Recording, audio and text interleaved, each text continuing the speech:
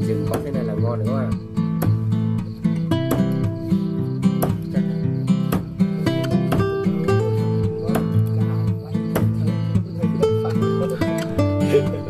Sơn Hảo Hải Vinh chỉ có đang tầm cái cỡ này thôi. Không, đơn giản các bạn nhìn đi kìa, đúng một nồi luôn kìa. Xong chưa? Đợi xem nào.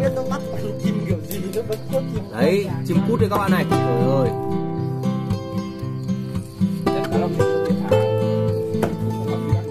Đấy, đấy là chỉ có câu view đúng không? Đâu đâu, đưa về quay một phát đây. Đưa quay à? Đây. Đây, thấy chưa các bạn, thấy chưa? Ui rồi ôi. Nhái mà giống như đi một phi thuyền đó các bạn này. Kinh chưa? Ôi. Sao? Đấy, mới gì? Bây giờ các bạn thấy nhái mình ngon chưa? Rồi, bỏ vào nồi đi em ơi, tất cả bỏ vào nồi đi em ơi.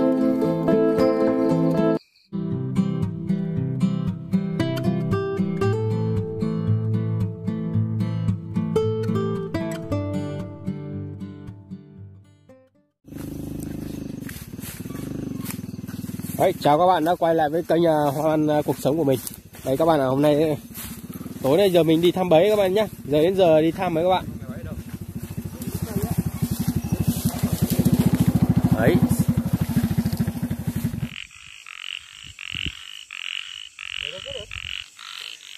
Đấy các bạn ạ. Giờ mình đi bắt nhái để tí về nấu lá giang các bạn nhá.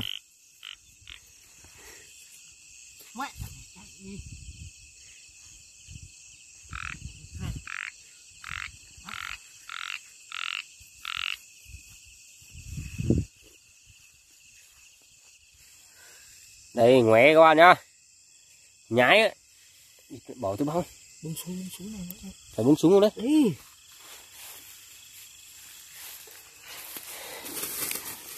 Khu vực này có con rắn các bạn ạ. Đâu rồi? Đây.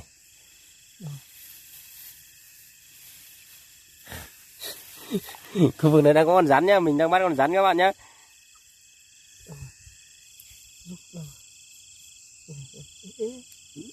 Bung súng phải không? Rắn và vàng mà, bung súng mà. Bung súng đây. Bung súng làm gì nữa? Đây, con rắn. Nó cắn như gì? Đập chi đi.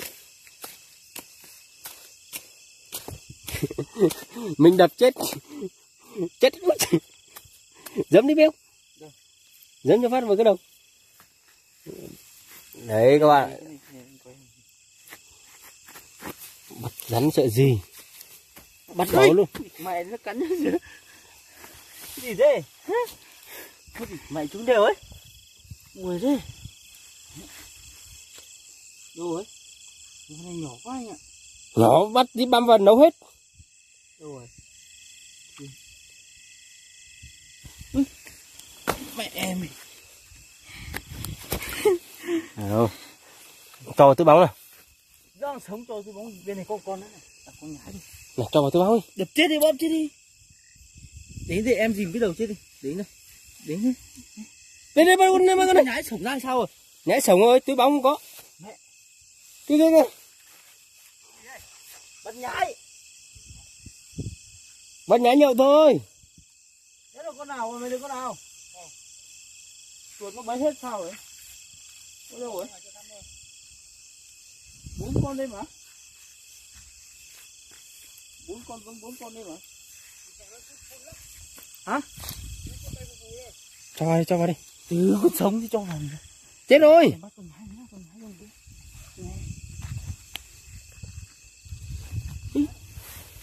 Đây các bạn nha, bắt nhái đây, chết đây à các bạn này. Ui giời ơi. Chết rồi. Anh bóp chết chưa? Chết rồi. Đây. Đây. Ui con này rất to các bạn ơi. Ui mẹ nó kìa. Ui. Chết rồi. Mày đập chết luôn, không tí nó nhảy ra khỏi túi bóng ấy.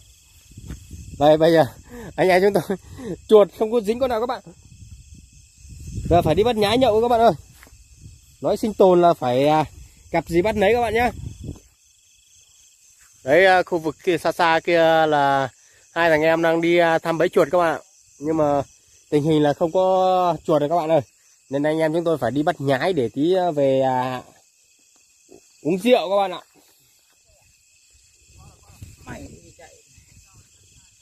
Đấy, khu vực kia là hai thằng em đang đi thăm nhé. Còn đây khu vực này thằng em với mình đang đi bắt nhái ở khu vực có hố trâu đầm ấy các bạn. Đấy, những cái khu hố này này trâu đầm nên là nhái ban đêm rất nhiều các bạn nhé.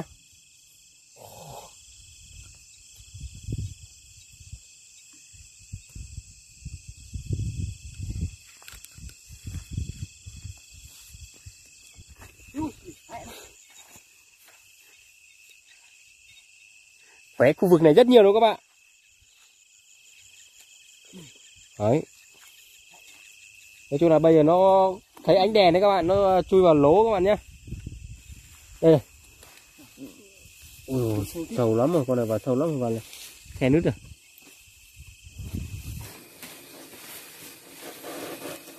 Các bạn, hôm nay anh em chúng tôi đi bẫy chuột, đi thăm chuột đấy.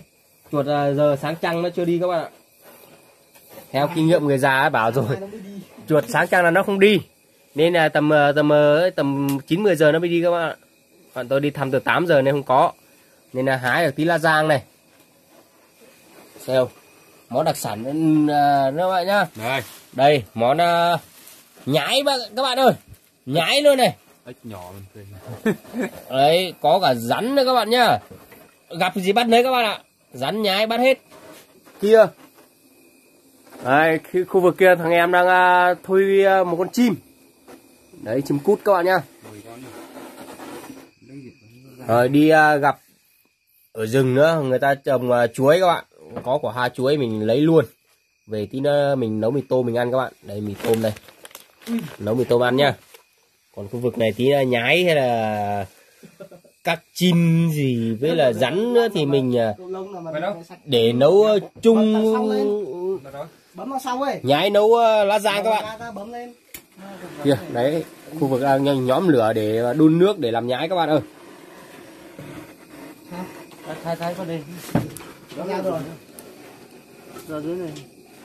Đấy, giờ mình đang tiến hành làm nhái các bạn ạ. Làm con rắn các bạn nha, con rắn này rắn bông súng các bạn. Ui giời, con to thế này còn bảo không lấy nữa hả? Ui đừng có cắt khúc kia vứt đi chứ. Ui sao vứt đi? Trời. Em chẳng sắp vứt đi rồi hỏi. Ui đặc sản thế này mà lấy một cái hoa chuối ra để đựng.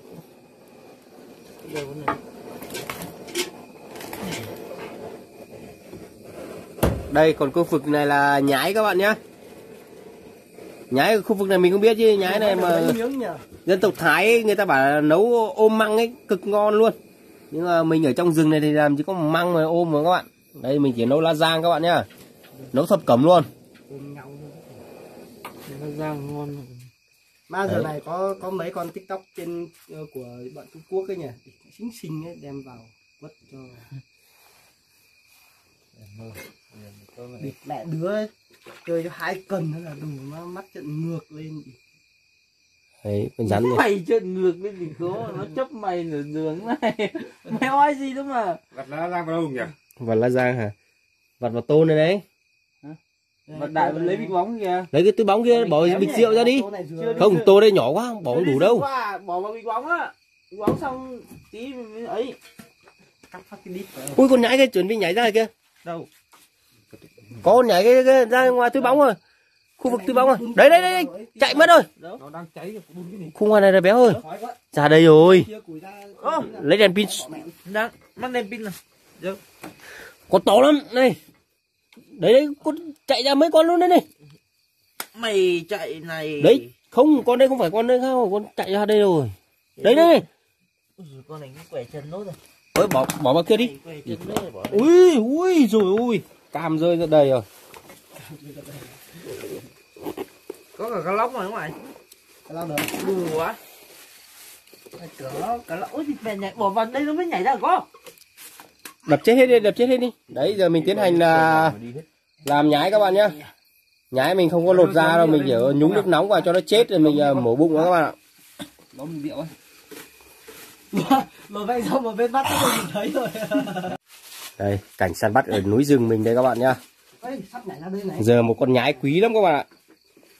Chứ ở thành phố mình ăn thịt gà hải sản quen đấy, giờ mình vào trong rừng mình thử mấy cảnh ăn mấy con chuột đã bắt mấy con nhái mình về đúng quay độ hết cớ này. Mấy chuột thì không được thì mình phải ăn mấy con nhái các bạn ạ.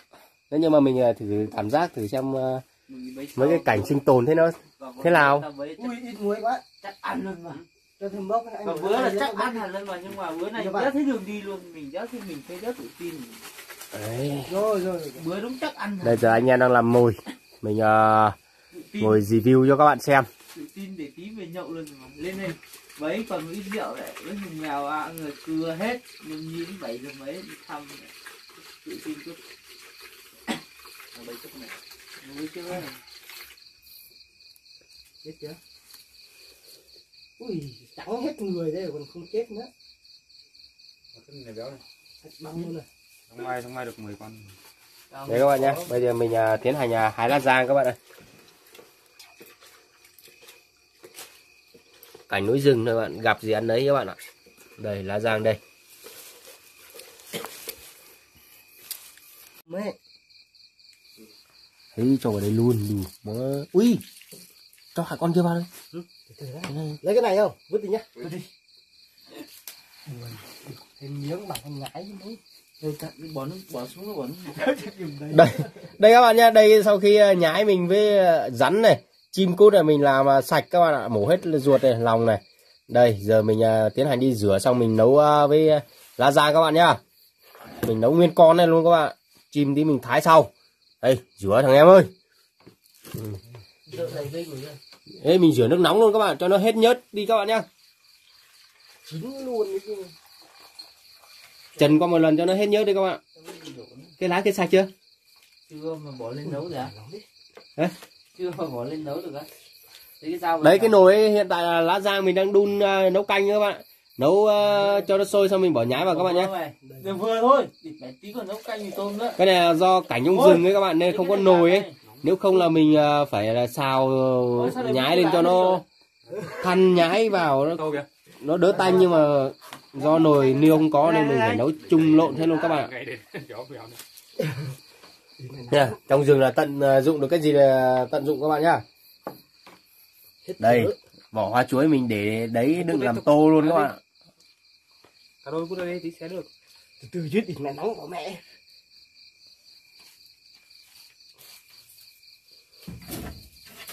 À, búa đây cái mà. Cái này ngu thế nhỉ. Đúng rồi. Bệnh quá rồi. Chứ cái này thớt của tao rồi. Cảnh rừng nó vậy các bạn, đơn sơ nhưng mà mộc mạc. Thôi chỗ này đi thái này. Cái chỗ bẩn trắng trắng này. Đấy, chặt chỗ kia luôn đi. Lấy dao xé xé. Nóng này béo này. Con gì chặt nhỉ? Hai con nhái chặt làm 4. Đây cái thớt đấy các bạn này. Chỗ này mình tận dụng làm thớt luôn các bạn, không có thớt để mà chặt mình tận dụng làm thớt các bạn.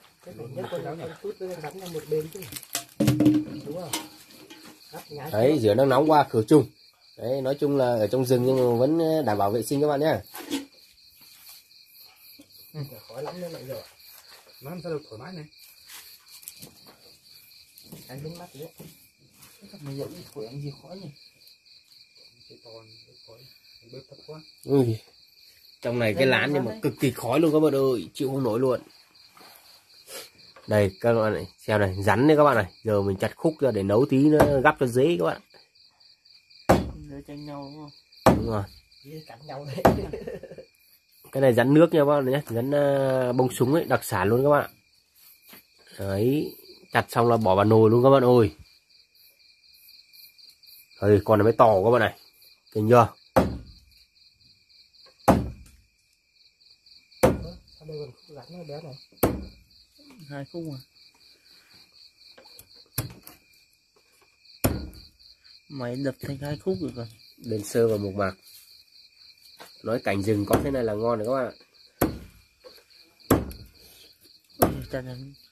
Không như trong phim được đâu, trong phim có cả quay các kiểu chứ bây giờ đâu phải đâu. Sơn Hào Hải Vị chỉ có ngang tầm cái cớ này thôi. Không, đơn giản các bạn nhìn kia kìa. Đúng một nồi luôn kìa. Đi trong phim đúng đi xong vào chưa? rừng Đâu sao nào? biết nó bắt con chim kiểu gì nó vẫn có chim. Đấy, chim cút đây các bạn này. Trời ơi. Đem cá lóc đi thả cũng ầm đi bắt ầm đấy. Đấy là chỉ có câu view đúng không? Thắng lên luôn nhá. Đâu đưa về quay một phát đây. Đưa quay nào đây. Đây thấy chưa các bạn, thấy chưa? Ui rồi ôi. Nhái vào giống như đi một phi thuyền luôn các bạn này. Kinh chưa? Ôi. Không sao. Đấy mấy cái hình đấy. Em làm bát bên cấm để em dưới canh rửa đâu. Thấy giờ các bạn thấy nhái mình ngon chưa? Rồi bỏ vào nồi đi em ơi, tất cả bỏ vào nồi đi em ơi. Vì đây quay cận cảnh luôn chứ, cận cảnh ong Rượu á. Đây các bạn này, giờ hoa chuối mình chuẩn bị bóc. Ngấn là vừa. Để tầm này là vừa này. Phải không này? Tao chỉ cần còn nửa lít thôi. Ôi đừng bóc hết. Đấy các bạn nhá. Đây hoa chuối mình chuẩn bị bóc để mà nấu với mì tôm các bạn này. Ui thằng mình dầu bóc mỏng thế. Cái kia nhặt lên để tí ăn sống. Ở mấy cái chùm kia luôn để tí ăn sống. Ăn được tí chấm muối ăn được. Rồi mấy cái kia nữa kìa. Đây cái này mình thái xong để tí nó nấu mì tôm các bạn nhá. Cắt ra ngâm muối một lúc đấy. Giờ mình thái ra mình ngâm nước muối cho nó đỡ chát các bạn. Vừa muối thôi, nhiều quá tí rửa đéo sạch, ít nước rửa đéo sạch chết mẹ. Tí bỏ đứa bỏ ấy. Đây một bình nước lọc của mình mang đi rửa luôn các bạn, vừa rửa vừa uống cũng gần hết rồi các bạn ạ. Sắp chuẩn.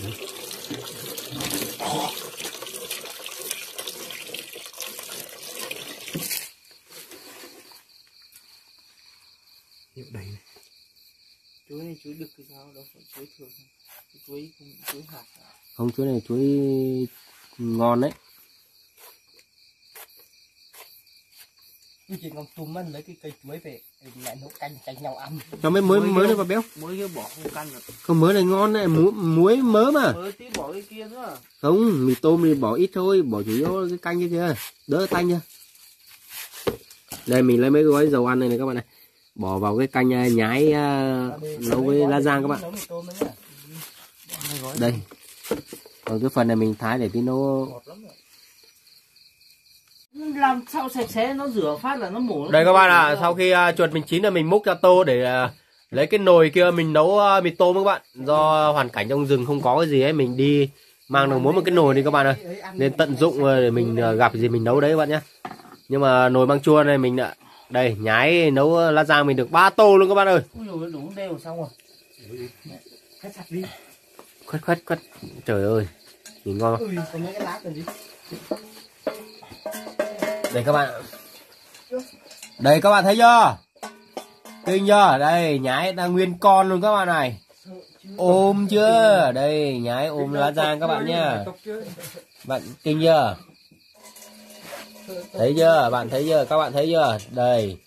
1-2 tô luôn này các bạn này. Chưa? Đấy, kia 1 tô nữa. Nói chung là còn 2 bịch rượu đó các bạn nhé. Nãy 1 bịch là mình uống hết sau trước khi đi bấy về rồi. Giờ là hết rượu rồi, giờ là uống được tiếp rồi. Đây, khu vực này anh em đang chuẩn bị đây, khu vực này anh em đang chuẩn bị nấu tí phải cho nhiều nước thôi. Chỉ thôi. Đây, còn khu vực này anh em mình chuẩn bị chiến uống rượu các bạn ạ. Đấy, anh em mình anh em mình đi rừng chỉ có thế này thôi các bạn nhá. Ôi chưa làm nước chấm mà. Mày bỏ ớt vào thôi. Bỏ ớt vào giá là được. Đâu? Đây cái bát này chỗ bình nước này. Anh Mạnh tiện bơm lấy một bình ấy vào đây nhá. Một chai nước vào uống luôn nha. Ý mẹ mất công ngồi đấy lại bảo sai. Anh thanh niên năm nay Đừng mắc cái béo xoay thằng kia đi béo. Cho mình ngồi mẹ ra cái nước kìa. Đâu rồi? Ly đâu rồi? Mà đúng mẹ cảnh rừng luôn đấy nhỉ. Chất chơi người rơi. Chân đúng một màu. đây 2 thằng em nãy làm mùa xong rồi các bạn, giờ đang làm nước chấm để chuẩn bị chiến đấu với 2 bịch rượu các bạn nhá. Hiện tại đang là tầm khoảng 10 giờ các bạn ạ. Đến 10 giờ đó. 10 giờ chứ. Đấy, anh em mình đang làm mồi để chiến đấu xong là ngủ, sáng mai mình lại đi thăm bấy các bạn nhé. Máy mình đâu nhỉ? Vô. Máy em. Chỗ gì mà lấy cái bị đủ mất. Lúc ấy không quét trước khi ăn, quét thối gì đập bây giờ. Đấy, trời này chắc chắn là con muối cắt lấy cái luôn. chầm ta đúc phân lên này. Đây mời anh em nhá, mời anh em nhá. Nói chung là đây. Đây miếng thịt rắn này các anh em này. Đây. Ui giời, trắng tinh luôn các bạn ạ. Xoài đến này. Đây mình thử. Hai đôi đũa kìa. Mình chấm chéo. Xương ngắn giòn. Đôi đũa đâu rồi? Rất một chiếc cũng đây này. Chỗ đây này, cứ vào lấy đi. Ngon quá anh em ơi.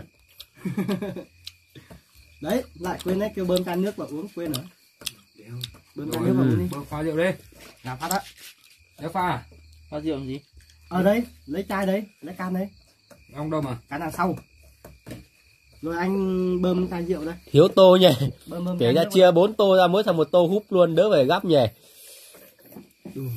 Đậm thế này sao uống? Đỡ phải bát nữa chứ. Không có cái gì múc canh à? Thế bát cho hai anh. Không lấy cái tô kia đi, để bỏ 4 thằng 4 tô này đi. Gắp ra. Rồi, cái máu này được rồi. Đấy. Còn ở dưới nữa kìa, ở dưới vắng vàng nữa kìa. Đừng có đảo, đừng có đảo. Đây cái mật ong kia các bạn kìa, mật ong là mình vừa cắt về, bây giờ bây mình đổ rượu vào mình ngâm các bạn ạ. Ngâm bỏ trong bụng ngâm thôi. Đây này, giờ mình pha các bạn ơi. Rượu trắng mình pha thành đục đục các bạn nhé. Thử thằng em. Có đầy vào, dám một ly uống 2 thằng ấy. Rồi, nào uống trước đi. Ui ngọt lắm, ngọt như đường luôn. Ngọt à? Rồi uống đi. Nói chung là đây các bạn thấy chưa? Tay mình lúc chiều nay bị ong đốt rồi các bạn à. Đấy các bạn thấy chưa? Giờ thành mình thì có 52 kg rồi, 55 kg rồi. Giờ cái tay này mà cảm tưởng chắc phải 70 kg các bạn nhé. Thử mình thử uống, mời các bạn nhé. Ngọt lắm. Anh con. Cá lóc này, thấy chưa? Cá lóc đấy. Được không? Còn liệu luôn mà. Anh em mình thử các bạn.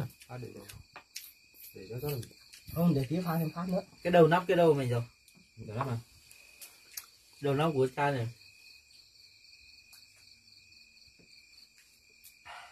Yếu thế, tao rót từ này mà uống mẹ xuống. Vứt đâu ấy?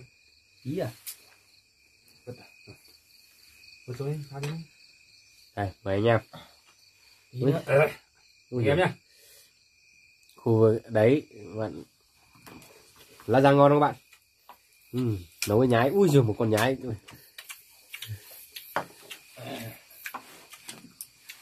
Chả mùi lấy răng Nhái đi. Người ta mùi lá rang không, không có mùi nhái à? Các con chó này ngại chết, đéo bắt được con nào nữa chứ.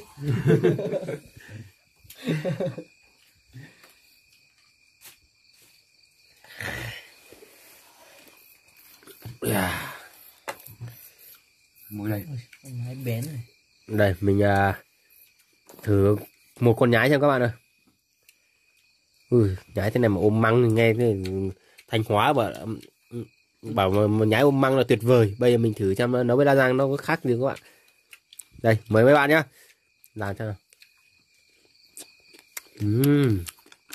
Cuốn ít lá rang mà cái chua chấm ớt cay cay nữa, ăn nó ngon. Các bạn ngon đâu. Đấy, quay cận cảnh xem Mạnh bị Ong đốt. Ong đốt. Trực hết bên mắt. Ngủ mắt rồi.